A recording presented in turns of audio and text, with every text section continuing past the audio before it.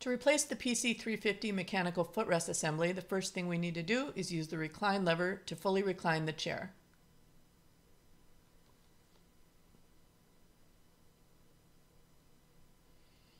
Next, we need to detach the body pad from the headrest pad and remove it.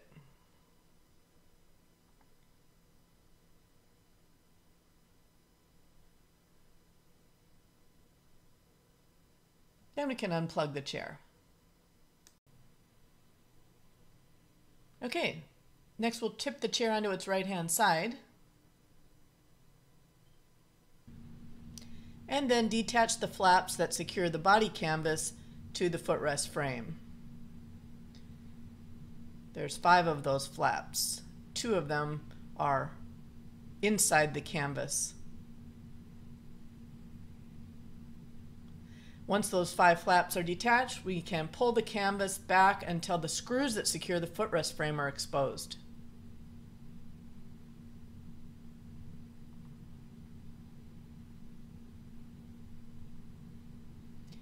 Next, we need to remove the canvas cover that surrounds the footrest rod bracket. To do this, we'll need to use a wire cutter to cut the zip tie that secures the cover.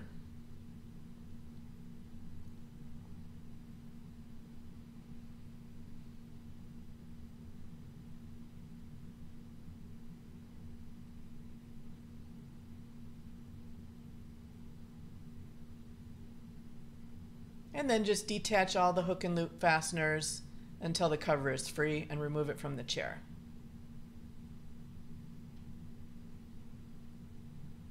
And then we'll remove that zip tie from the cover. We'll be replacing it later. Okay, next we'll use a 3/16 inch Allen wrench to remove the screw that secures the footrest rod to the bracket.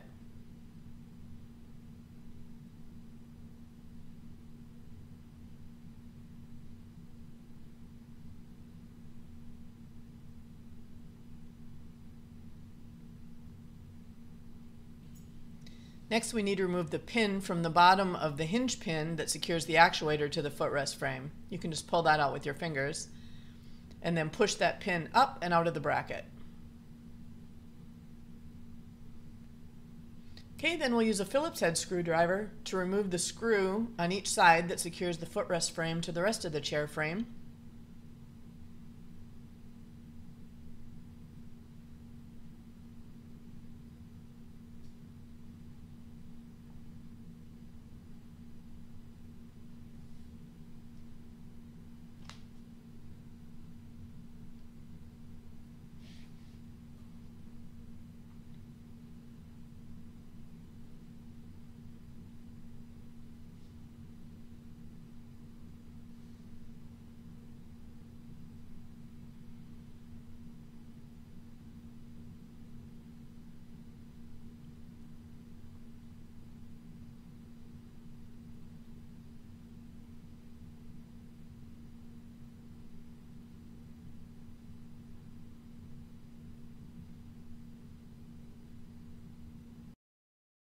And then we can remove the footrest frame from the chair.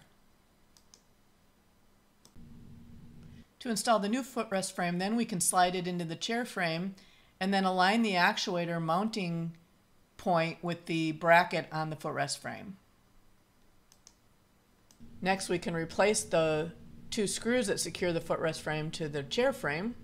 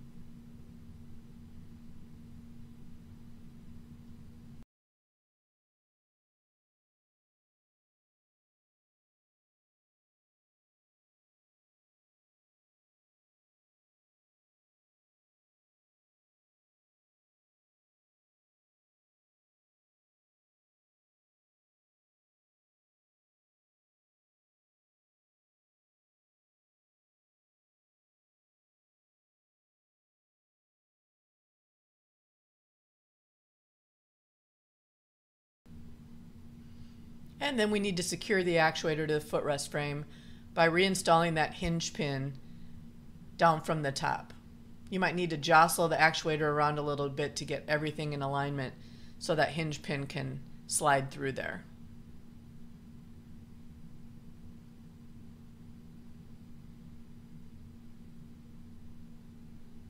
Once it's all the way through and the head of it is flush with the bracket, you can reinstall that clip through the small hole in the bottom of the hinge pin to secure it. Okay, now we're ready to reassemble the footrest rod by replacing the screw.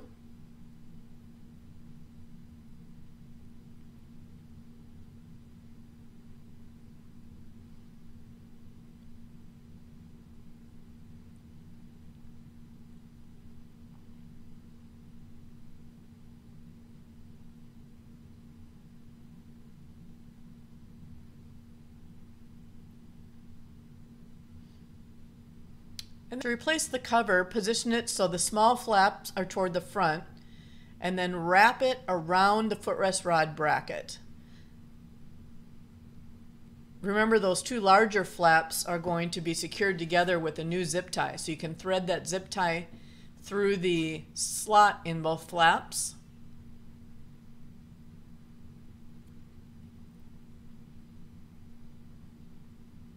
Then pull the zip tie as tight as it'll go, and cut the excess zip tie.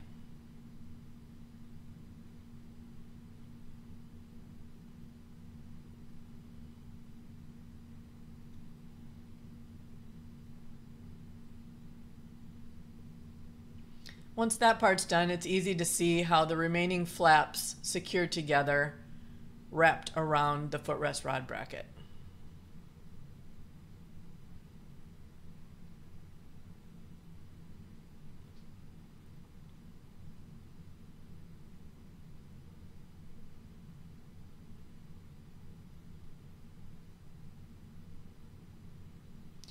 Okay, now we're ready to start securing the canvas to the footrest frame by sliding it down along the footrest frame as far as it'll go there.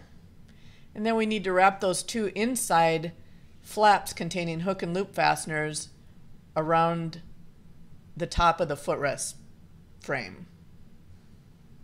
And it's important when securing all of these flaps to pull them as tight as you can. And on the inside flaps, make sure that you don't catch that flexible support strap. That needs to remain free and clear.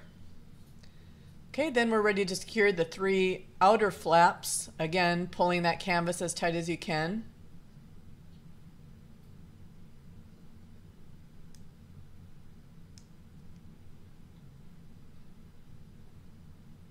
And making sure to press firmly on the hook and loop fasteners so that they're secure.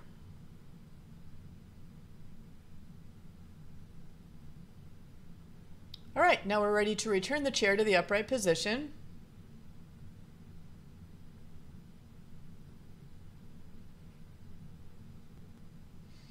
And then we can reinstall the body pad. It's important when installing the body pad to make sure the ends of the footrest frame are tucked into the pocket on the bottom of the body pad. Stretch that pad up toward the seat. Then we can plug in the chair and raise it to the upright position.